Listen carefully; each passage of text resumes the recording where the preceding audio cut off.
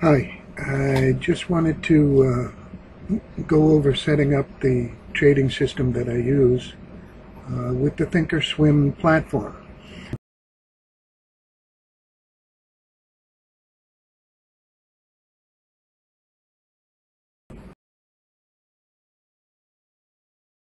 Television viewer, so you could be annoyed all through the trading day if you so choose. But let's get on to it's going to be easy for me. But I wanted to show you exactly what we have here. I have my local time set, and basically this is the default screen, and the price axis, this is pretty much default. I put in fit studies and fit study markers. I don't know if that's default or not, I don't remember. Time access, we're going to use the aggregation type time. The other choices are tick and range, but we're going to use time. And the time interval, I usually have it set for today, but we can leave it like that. And there's all kinds of choices in minute, 1 minute, 2 minute, 3, etc. All the way up. There's more than that, but that's what we have right now. I've checked off keep time zoom. I don't really know if that's necessary or what have you. Appearance, you can do whatever you want. I set it for candle, and I checked fill up, fill down, and show wicks because I like to see them. It's my preference. You could do whatever you want. You could do a bar chart. Excuse me. But like I said, I like the candles. It's a little better visual representation, in my opinion. For equities, I want to show extended session and highlight extended session. And right up in the upper left corner behind this window, you can see, it's got the high and the low. Whoopee for Apple. This is for June 9th, so it would be for the 11th. That we're talking about the next trading day. All right, and then I would basically just click apply and then OK. Now comes the hard part. You want to add studies. So over on the right, you're going to click on studies. Okay, add study. And what we're going to start out with is we're going to start out with 5 SMAs. All right, and basically that's a moving average right here, and you want to go and move and click on simple moving average, and you click that and it puts it up here and it says simple moving average, close 9 and 0. Okay, and you do that again, same thing, studies, add studies, moving averages, simple moving averages. You do this at least 3 times because you want the 9-day, the 20-day, and the 50-day moving average. And then you come in and do it one last time. Where is it? Moving averages, and you put in DEMA, D-E-M-A. All right. So now let's click on studies, and then edit studies. Here I've got the 9-day moving average. I select the color and the length, and this also said 9, but I changed it to 20, and I changed the color, and then the 50, and I changed it to 50 here, and I changed the color. You can do whatever you want, whatever works for you. And there's the DEMA. I don't know if I had to change this, but I also want it, close on the 9. And then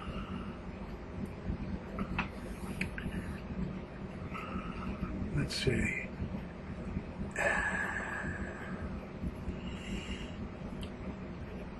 You click apply, and whenever you make any changes, and then OK. Now, the other studies you want to add, okay, we're just going to go all studies, and I don't know if you saw it, but there was the parabolic SAR. You want to add that. There's also an RSI Wilder crossover. You want to add this, and then you want to add this again, and I'm going to show you why in a minute. You want the RSI Wilder. You want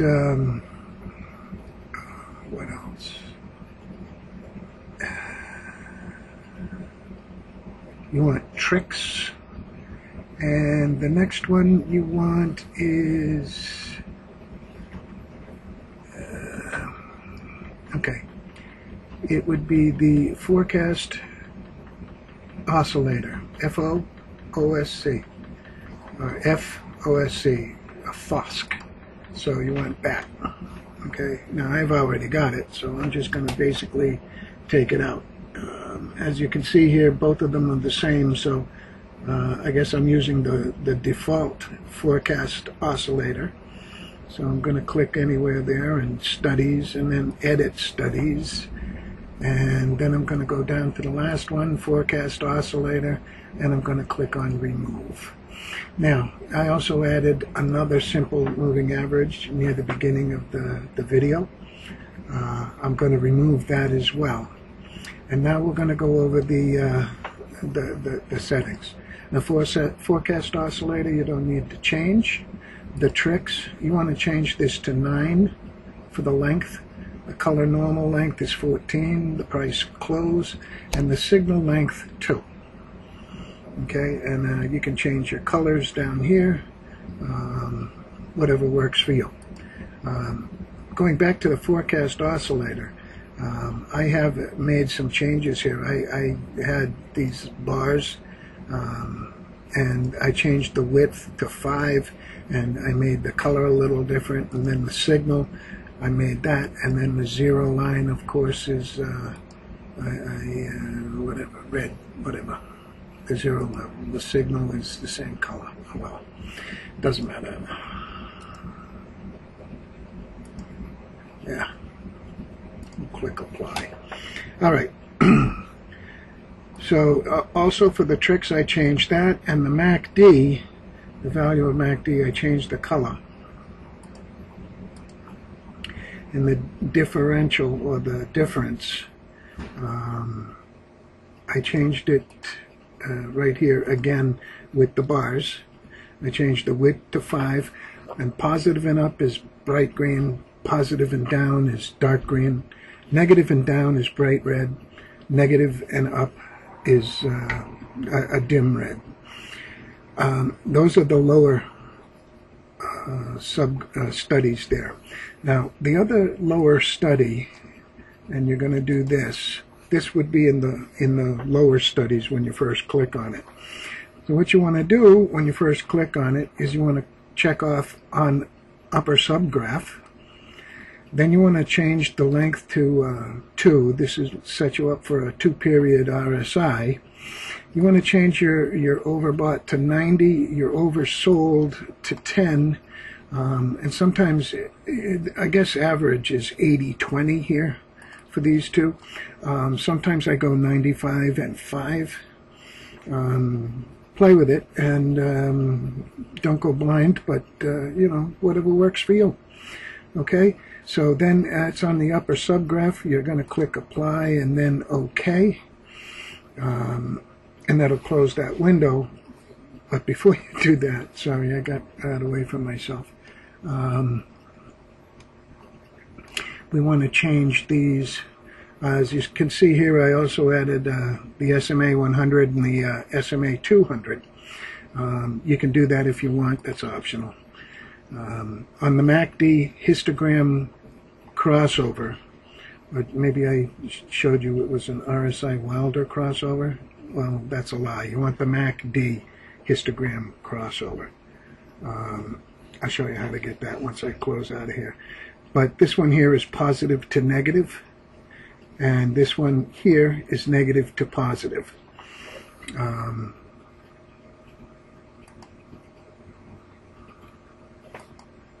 They're just slightly different each one. Okay, again, click apply and click OK. The way you add the MACD,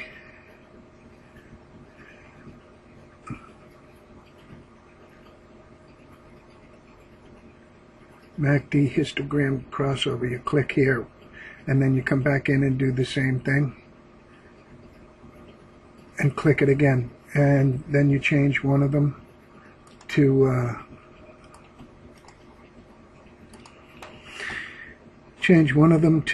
positive to negative, and the other one negative to positive. And I'm going to show you why in just a sec. Alright, so now it should be all set up. I know it doesn't look anything like it right now, but let's just plug in anything. Let's go Green Mountain Coffee Roasters and press enter. And now I'm going to go over on the right where it says 1 minute. I'm going to click on that. I'm going to change that to day. And then I'm going to go down lower left and click the minus button so I can zoom out.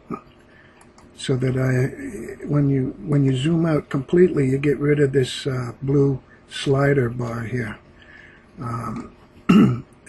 You know, you can zoom in and zoom out all you want, whatever floats your boat, but I just wanted to show you on this how it works. Now, Green Mountain Coffee Roasters. That looks like a signal in the up direction. That one looks like a down. That one looks like an up. That one looks like a down. That one looks like an up. That one looks like a down. So going from this one right here, I can generally say that on August 30th, I got a signal, and the very next day was August 31st. I would probably on August 31st buy a call, either weekly or monthly. I would probably go weekly, but you know, you could do both. This one lasted right through that option expiration, the red line there, the red dash line, and then here, if I didn't already, if I had long dated or I went out a couple of months, I would have sold it at that point right there, just after reaching the high, as I got a down indicator. Oh well, so I would buy a put, and I would buy a put. I'd probably go weekly, and it would work. Then I'd probably buy another one, and it'd maybe work, and then I'd buy another one, and it'd maybe work, and maybe even a monthly. Who knows? Who knows? You know, whatever your tastes are. And if I was out a couple of months and we hit this point right here, I'd probably have to say, just generally speaking, and we're only going over one of the signals right now. There's many here that I want to show you eventually, but you know, obviously these are reversal or changes in the patterns, and they come kind of quick. Sometimes they come very quick. You have to be nimble. So that's looking at a daily chart for the Green Mountain Coffee Roasters, and it works for everything, pretty much. I like to see good volume. When I say good volume, you know, it's you don't want anything that's what they call thinly traded, because it can work against you real quick. Sometimes these are good. Sometimes they aren't. Here we have the cues. This is from I don't know. Looks like that was the end of 2011 right there. That was December OPEX options expiration. And you see shortly after that, I would have had a call. You know, and you could have picked even a couple of months out, even with a down signal. And this down signal really didn't seem to do anything, did it? But anyway, I would probably buy a call and hold it through options expiration or till the end of the week here. which would be, you know, January something, and I would probably either sell it or move on. But this is just one indicator that we're going over, and let's show you with Apple. And here you have a down, an up, a down, right quick. Must have been some news. I guess there was a conference call and then some reaction, or, you know, I don't want to speculate on that. I just do the charts. Anyway, that's how you set it up. It works with pretty much any symbol. Going to a 1 minute chart for Apple. Again, going out until the slider is gone. Now you can select the whole day or just part of a day. I'm going to go, oh, I don't know, let's go right till about noontime. And this was Friday, the 8th of June, 2012. And as you can see right out of the gate, we took a little dump. You could have written that down. There's an indicator for that. I know there's no arrow, okay, but there is an indicator. Here's an up indicator, followed by a down, followed immediately by an up, and a nice little run. And a down indicator with a little sidewards or downward drift. Plenty of chances to get in and out. You know, if you want to play a trade intraday, an up indicator and then a down indicator, and then an up indicator, which was a nice ride, a down followed by an up, so I wouldn't have done anything there because I'm always waiting for the next candle for confirmation. There's another little hint for you. Another down indicator with a nice little ride, etc., etc. This one here was nice, right up until noon. Excuse me, but you know, you look at the whole chart, you can see how it works out. All right, so I hope this helped. Sorry to be rambling, but it is Saturday, and I'm not used to working on a Saturday. Anyway, enjoy it. Any questions, just get back to me and let me know. I'll try and answer them the best I can. And stealing from a friend, I just want to tell you all, navigate wisely and stay profitable, my friends. Happy trading.